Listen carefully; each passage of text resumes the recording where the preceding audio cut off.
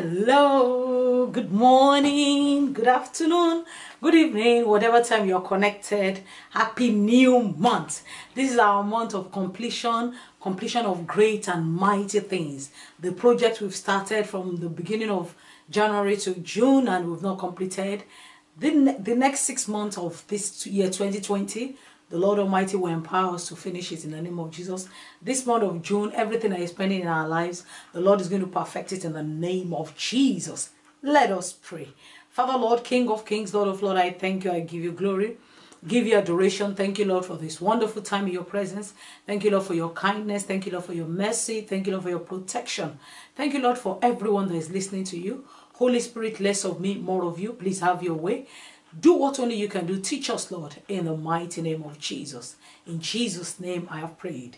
Amen. Amen. Amen. Amen. It's good to see you again. And I know that the Lord Almighty will continually help us in the name of Jesus. So today, I have a word from the Lord to you. And the title is Danger of Spiritual Blindness. The danger of spiritual blindness. When we say... danger of spiritual deafness. So definitely the next teaching is going to be maybe spiritual blindness. But we're talking about deafness now. Danger of spiritual deafness. What does it mean to be deaf? Deafness, you know, there's partial deafness and there's full deafness. But we're talking about, now we're looking at the spiritual aspect of it. So deafness is when somebody cannot hear. Now let's go to the book of Deuteronomy. We're going to go to Deuteronomy chapter 29. Deuteronomy 29. This is not going to be a very long teaching, and that's what's going to be happening in this month of July. It's not going to be quite long. It's just, you know, just to encourage ourselves, to edify ourselves. Deuteronomy 29. Deuteronomy 29 from verse 1 to 4. These are the words of the covenant which the Lord commanded Moses to make with the children of Israel in the land of Moab, beside the covenant which he made with them in Horeb. And Moses called unto all Israel and said unto them, Ye have seen all that the Lord did before your eyes in the land of Egypt, unto Pharaoh, and unto all his servants, and unto all his land, the great temptation which thy eyes have seen, the signs and those great miracles. Verse 4. Yet the Lord had not given you an heart to perceive, and eyes to see, and ears to hear, until this day. In this Bible passage, obviously, the things that the Lord has done for them are visible things. The Lord, they saw with their eyes where there was a plague in the land of Egypt. They saw with their eyes how Pharaoh was drowned. And then they were able to see everything, the mighty things that God, the Lord Almighty used, you know, Moses and Aaron and Joshua. You know, they were able to witness the things that the Lord had chosen to do the work of deliverance for them. So they were able to see that there's a rod in Moses' hand that turned into a serpent. There's a rod that parted the Red. They were able to see it, and unto all the land. They were able to see how the enemy was afraid of them, how they fought, and the Lord gave them victory. They were able to see. But yet, do you know, despite the sin, they didn't understand. Because why? The Lord had not given them an heart. That means the heart speaks. The heart can perceive.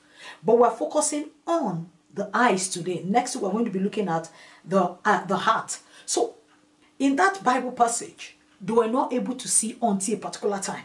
Now let's quickly now go to the book of Isaiah. The book of Isaiah chapter 10. Isaiah chapter 10. We're going to quickly read from verse 8 to 11. Isaiah chapter 10 from verse 8 to 11. Isaiah chapter 10 from verse 8 to 11. I beg your pardon. Is Isaiah chapter,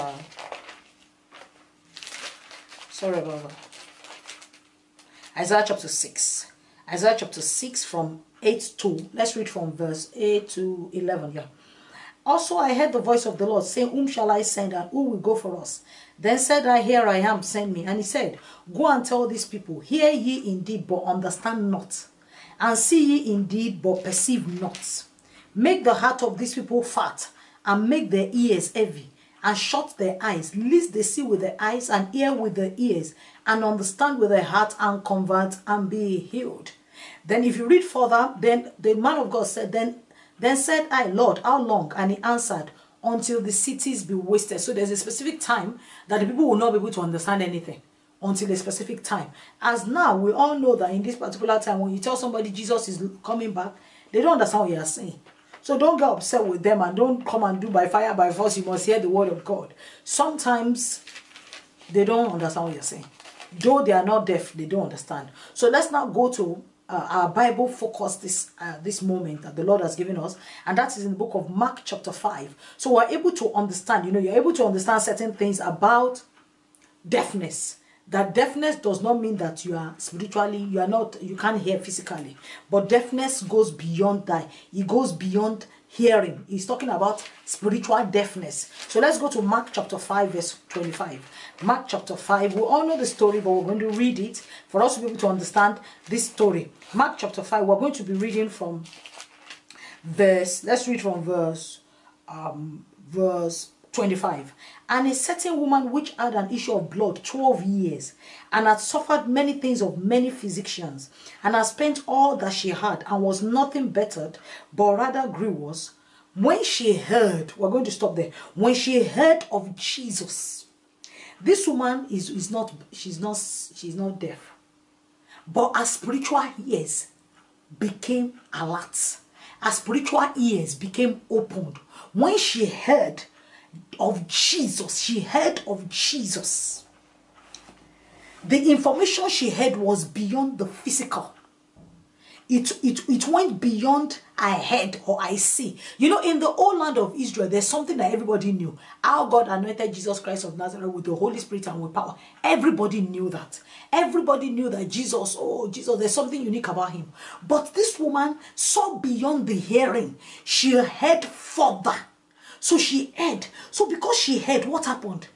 The hearing led to her knowing about Isaiah chapter 60 verse 1. Isaiah chapter 60 verse 1 says, arise and shine, for the light is come, and the glory of the Lord is risen upon thee. So the hearing that she had that Jesus Christ was around, what happened? She knew beyond the ordinary. She understood in the spirit that she has to rise. She knew that she had to rise. That's why the Bible says that. What happened in that Mark? Let's go back to that Mark. She heard. Then she came in the pressed behind. So she understood that it is time for her to rise. Because why? The glory of God was around. And what is the glory of God? If you go to the book of Exodus, when the Lord Almighty wanted to reveal himself to the Israelites, to everybody, it was the glory of God that descended on the mount. That the people said, we don't want to see the Lord Almighty. So the glory of the Lord is the presence of the Lord. Is the presence of. So she knew that Jesus Christ is God's glory, is the glory himself. So what did she do? She rose. A light has come, because why? Sickness is darkness. Arise and shine, for the light is come. The darkness that has been operating in your life, it has to be subdued. The Bible says, he is the light, and darkness cannot comprehend. When there is darkness, the moment you turn on the light, the darkness disappears. So she knew that darkness of sickness in her life has to disappear. Because why? A light has come, and the glory is around. The glory of God is risen upon thee. Yes, is around. Number 2, her hearing made her to do the extraordinary. Because her spiritual ears made her know that Jesus was not ordinary, though he looked ordinary. So because her spiritual ears, when she heard of Jesus, when she realized, she knew, she heard about Jesus, she realized that this is more than an ordinary man. She realized that Jesus is more than what you see. That even though you see him walking on the streets, eating, sleeping, there is more to Jesus. If you go to the book of Matthew chapter 2 verse 3. Matthew chapter 2 verse 3. Let's quickly read it. Matthew chapter 2 verse 3. The Bible says, let's start from verse 1. Now when Jesus was born in Bethlehem of Judea in the days of Herod the king, behold, there came wise men from the east to Jerusalem, saying, where is he that is born King of the Jews? For we have seen his star in the east, and are come to worship him. When Herod the king had heard these things, what did he do? He was troubled, and all Jerusalem with him. When they heard, they had not even seen the baby, but they heard, because Herod's ears was more. There was something he heard in the spiritual that the devil told him, that there's going to be danger, there's going to be rival. The devil is a proud spirit. So he will tell him that there's somebody, they say his star is risen, this one is going to be a king. So he heard more than, he could have just said, okay, baby, yeah, so what? Okay, you came, so what? There are a lot of babies, okay, even if he stars. But Herod knew beyond the ordinary. He heard certain things in the spirit. There are two spirits you either hear. You either hear the Holy Spirit, or you hear the voice of the enemy, or your own voice. Three voices that speaks to us. The voice of the enemy, the voice of the Holy Spirit, and your own voice. So what happened? When he heard, he knew that there was something about the child. So this woman knew, she realized that there was more than the ordinary Jesus. What happened again? When she heard, she came in the press behind. Her open eyes made her to do the ridiculous thing. What did she do? In the press behind, and touch his garment. Who does that? That is, there are a lot of people in the crowd. There are a lot of people in the crowd. Because if you read further, for she said, if I may touch by his clothes, I shall be made whole. So she said, she looked at it, and I must do the ridiculous thing. What's that? You know, most things that moves God, they are always something that looks unwise. The Bible says in the book of 1 Corinthians chapter 1 verse 27, the Bible says God has chosen the foolish things of this world to confound the wise. So things that you don't count as anything is what the Lord will use and say, this is what I want to use. This is the one that has been abandoned is what I want to use. So because her spiritual ears was opened in a positive way, what did she do? She moved and said, let me just touch his garment. Every other person will be like, let me carry, Jesus must see me. He must see me. Oh, Jesus, come to my house. Oh, Jesus, please, I just need your touch. She said, you know what? Let me touch his garment. Nobody had done it before her time. If only I could touch his garment. So what happened? Who touches and feels something? You know, you want to, everything you want to do, like sometimes, in most cases, everybody wants to say a man of God. I want to say a man of God. But we've not sat down, or I want to say a woman of God. You've not sat down to do the ridiculous. In the ministry, to the glory of God, the Holy Spirit does not touch anybody. The Lord does his own. Doesn't it look ridiculous? You are in another nation, I'm in another nation, and the Holy Spirit moves, does deliverance, does healing without seeing each other. It looks ridiculous. That's how the Lord moves. He comforts the foolish things of the world to confront. He chooses the foolish things to confront the wise. Then what happened to her? She testified. And straightway the fountain of her blood was dried up. And she felt in her body that she was healed of the plague. And Jesus, immediately knowing in himself that virtue had gone out of him, turned him about in the press and said, who touched my clothes?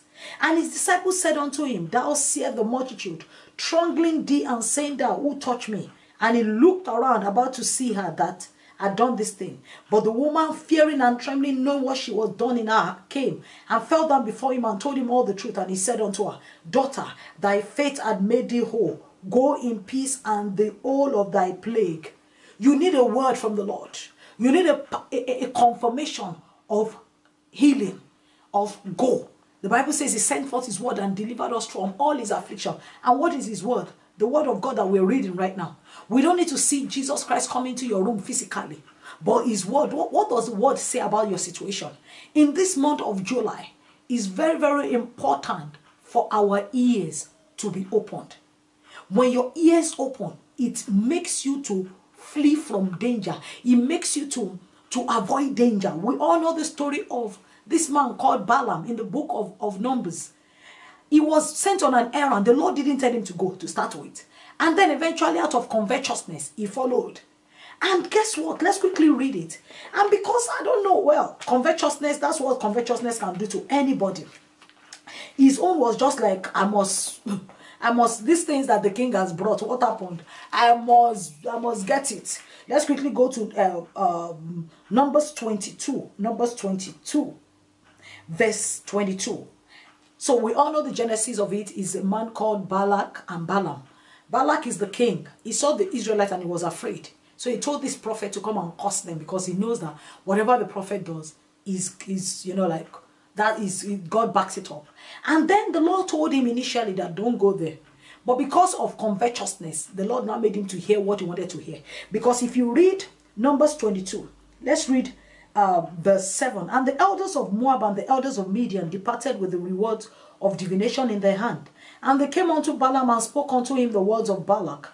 And he said unto them, Lord, hear this night, and I'll bring you word again as the Lord shall speak unto me. And by verse 9 says, and God came unto Balaam and said, what men are these with thee?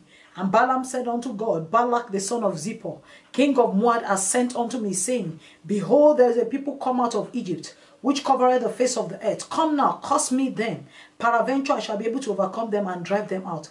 And God said unto Balaam, thou shalt not go with them. Thou shalt not curse the people, for they are blessed. That is what the Lord said. You know, God does not talk too much.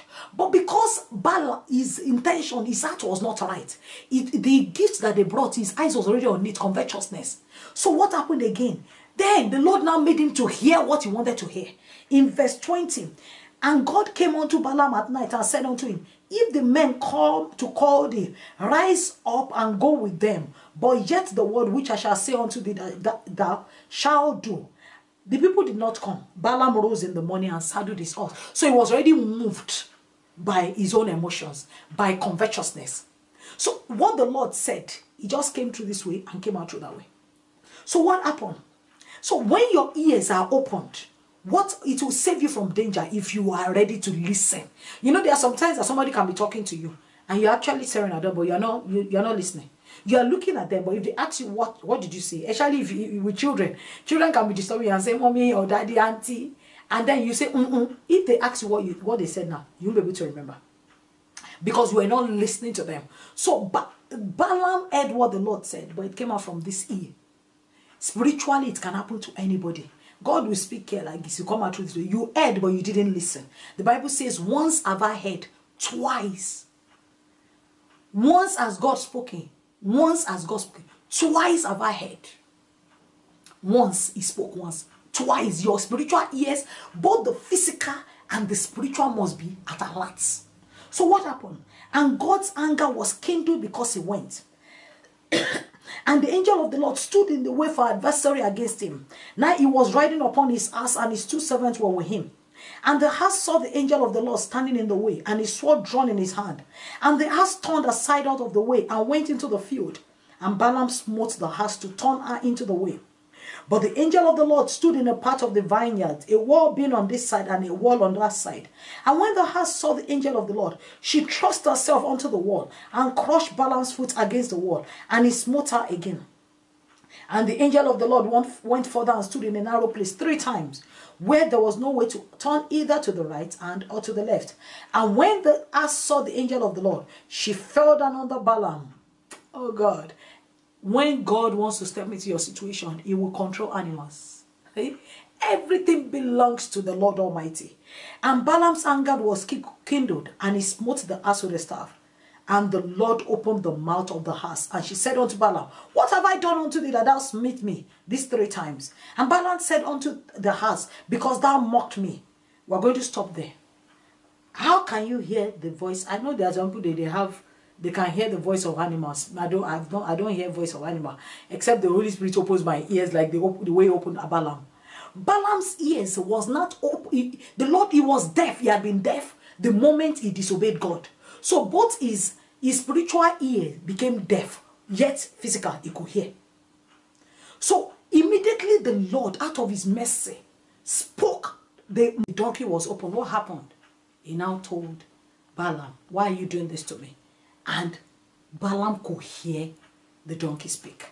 Because at that particular time, the Lord opened the ears of Balaam. The question is right now is, how can you be a man or a woman whose ears are opened? That will be the next teaching by God's grace. We're going to be looking at what are the things that we can do to have spiritual ears. You see, in this brand new month of July, in fact, not even only because of this month, we need our ears to be sharp, to be able to hear the voice of the Holy Spirit. Because when you hear his voice and you obey him, you can never miss the way. So what do? One can be physically, you can be physically okay. That is, you are not deaf, and yet be spiritually deaf. And you see somebody that is physically deaf, but spiritually they are not deaf.